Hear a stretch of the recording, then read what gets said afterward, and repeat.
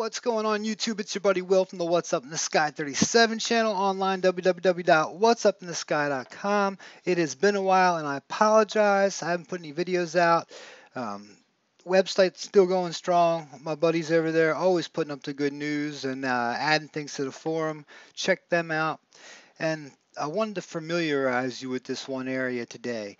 And I'm going to show you a mosaic of it that Washington University at St. Louis puts together. And they take the PDS and they really make it easy to use for beginners, which I'll show you guys in another day. But I got them pulled up already, and the things in these actual, I mean, it's amazing some of the stuff here. And I know we've got one of mine. There we are, out of. Let's see. Here we go. Under it, I put the NASA shot just so you can see the difference. But look at some of the marks on these pictures. I mean, look at this. Some of the stuff is absolutely amazing. The cuts on them, like this one right down here. Check this out. Totally looks like metal that's basically been sitting out there for a very long time. Whether there was a war, whether there was something happened that just totally destroyed Mars. So let me show you that this actually came from Mars. Came from Mars, came from the rovers. And you know what? First, let's go ahead. Well, here they are. That's the set, and we're going back. You notice I'm going back to like Sol 979 or 978. It's because these are in the PDS now. So instead of this 70%, pick through, pieced up, I get a actual dot image and a dot label that is at full resolution.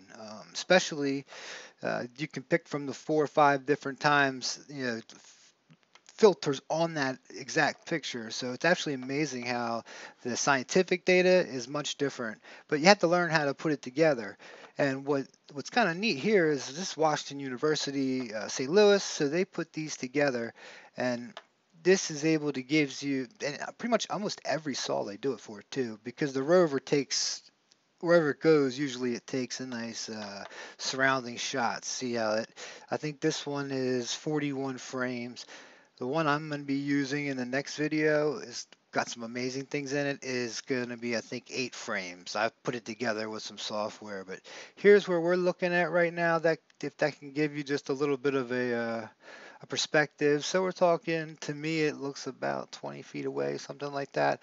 So these are fairly decent size, and if you see, it looks like we've got piles of rubble everywhere, and we've gone through these and especially looked from the top down. A lot of them, when you really look at the whole area, seems to be kind of boxed out like the civilization would be. As this is also, we're just starting to climb up the mountain at this time. We're just getting to it, running through the buttes and all, trying to find a way up. So let's check this thing out a little bit more, and I'll kind of shut up and show you guys some of this stuff. Okay. This area hasn't aged a lot. I mean, I'm sure it has from what it used to be, but what I think we're looking at is definitely people were monolithic. They were artists. I mean, a lot of they were either technical or it was a civilization like we've got here. But I mean, these aren't. This is a picture that came. This was a dot image file that we put into a PNG.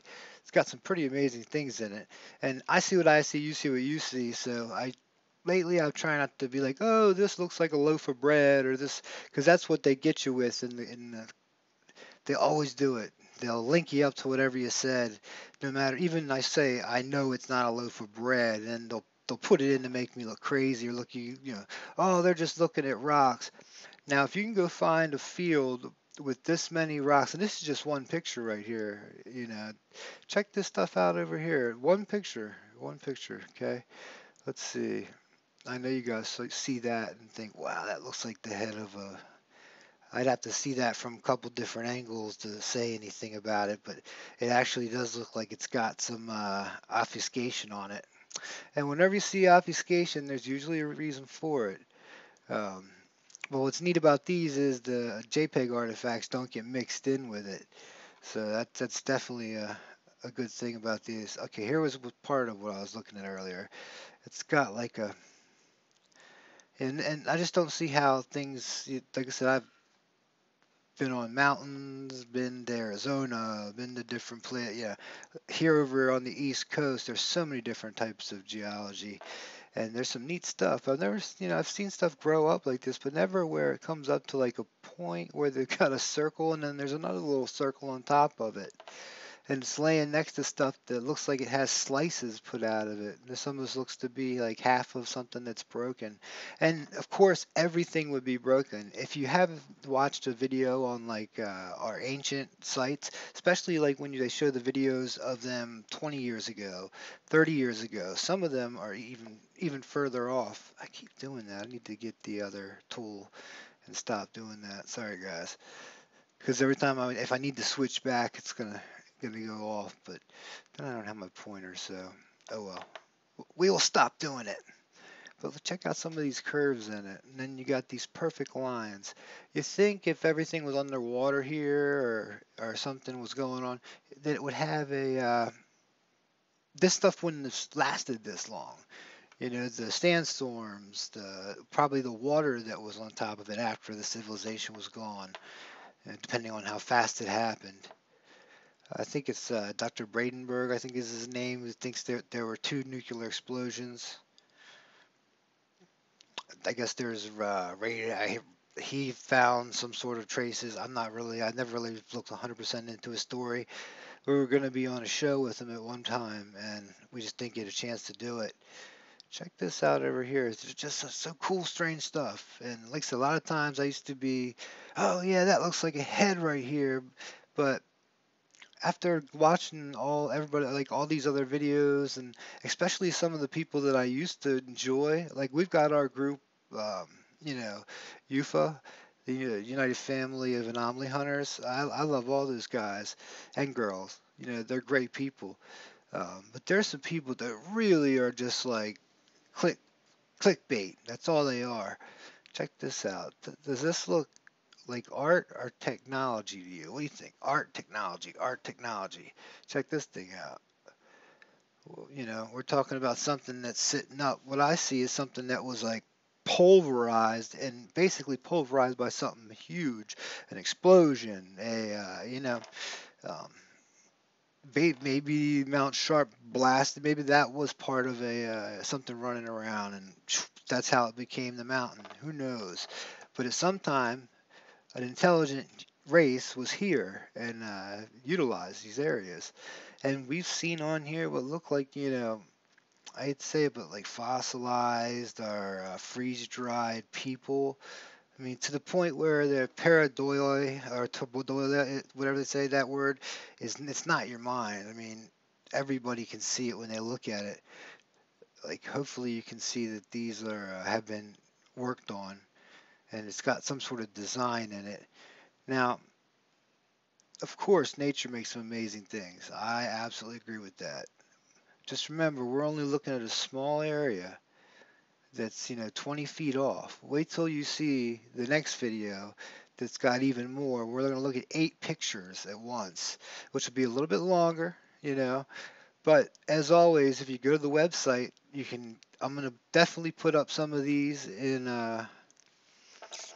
you know, like here, I'll take this and I'll make sure I crop it out and you'll get a good picture here. And this piece right here was one part that told me this looks like absolute metal. I mean, it looks like sheet metal or something like that. It was used, God only knows what for, but up here you have what looks like inlaid pieces. That just doesn't get made like that. Here, check out over here. I'm moving here. This is next. Well, you know what? This is next to the line. That might be nothing, but this looks like it's a gateway type curve to it. Just They say gateway. They're like their gateway, a stargate. I'm telling you, I go and read some of the articles about it. I type in what's up in the sky on YouTube, on Google, and some of the stuff is just like a joke. But this, let's say, check this out. Piece that out here. That could have easily happened, if something natural.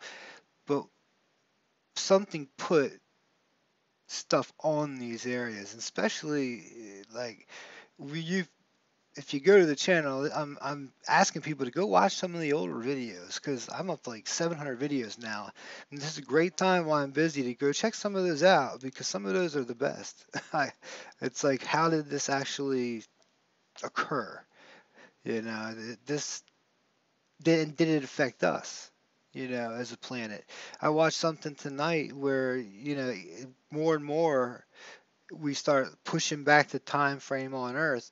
I'm thinking, I mean, we're just a blip in time. Look how far we've gone in just supposedly 2,000 years, but really in the last 200 years, the last 100, we're moving fast. How many times could that have happened on Earth? That could have happened, thousands of times and be buried way beneath us, and just gone. And most of us will be gone. They trade, well, not us because we decided to leave nuclear. I won't even get into it. Nuclear power everywhere to boil water to turn turbines so we all get our electricity, which is absolutely insane, you know and it was all done, we all know why, for weapons. So we won't get into that today. I used to have a channel where I'd scream and holler and stuff back there in the old Ron Paul elections, but when he was trying to get brought on in. But anyway, guys, I think you should definitely check some of these out from this saw, and you're going to be very surprised when I show you some of the other stuff. Because just like here, you're going to have, basically perfect things, symmetry, where you cut that thing in half, it's the same. Check this out. Comes out, same inch. We're looking at ruins. Here, bam, comes around. They've got what looks like two little pieces on them. That stuff just doesn't happen naturally, not in one picture. This has been, looks like it's been marked with something, like it's been carved. Over here, there's another one, and they're in pieces that come up and they look like they've been, this looks like something. Who knows what? Could have been art. Like I said, it could have been art. I really love to hear you guys. Anybody who stayed this long, tell me below what if you think this is just rocks, if you think it's a combination of buildings, because we build usually we build art, a lot of even when you do in your house that you put statues in the front yard.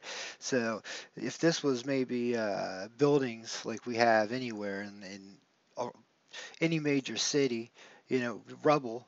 Basically, if you go look at some of the pictures of Hiroshima after World War II, it was horrible. A lot of it looked like this with not as much, you know, dust and dirt on it over the years. It hasn't sustained, and who knows how many years. We don't know, barely know our own life and history here. Who knows how many years? So, all right, guys.